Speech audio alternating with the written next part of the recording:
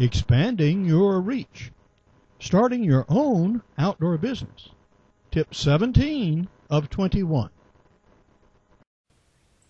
This is Starting Your Own Outdoor Business with Hovey Smith. Tip 17, expanding your reach. When I go bow fishing in bigger waters, I need a bigger boat. Similarly, when you're thinking of growing your business outside of the local area, you'll probably need some slightly different tools.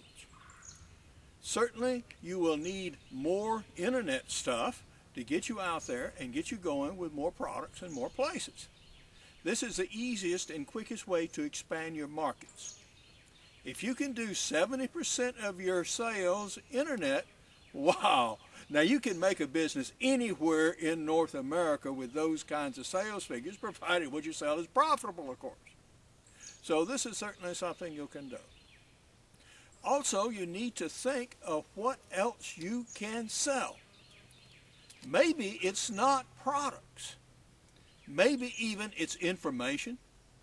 If there's something special about the way you do your business, or if you have some particular and peculiar skills that other people would pay money to know about, then this is something you can use to expand your business approach.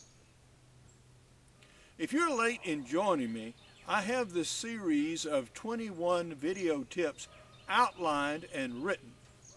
And this is in an old blog post of mine. And so you can find this by Googling my name, Hovey, Backyard Business, and it'll bring it up amongst the very first few posts. The next in this series is Going Global. This is Hovey Smith reminding you to hunt what you eat what you hunt, be legal, be ethical, be safe. Goodbye, and see you next time. To find the outline of the series, Google my name, Hovey, Backyard Business, and that outline will come up in the very first few posts. If you'd like to know about my books, videos, blog, and radio show, Hovey's Outdoor Adventures, go to www.hoveysmith.com. I have a book and CD in the works. For this or for personal consultations, send me your email address and a description of your needs to hoveysmith@yahoo.com.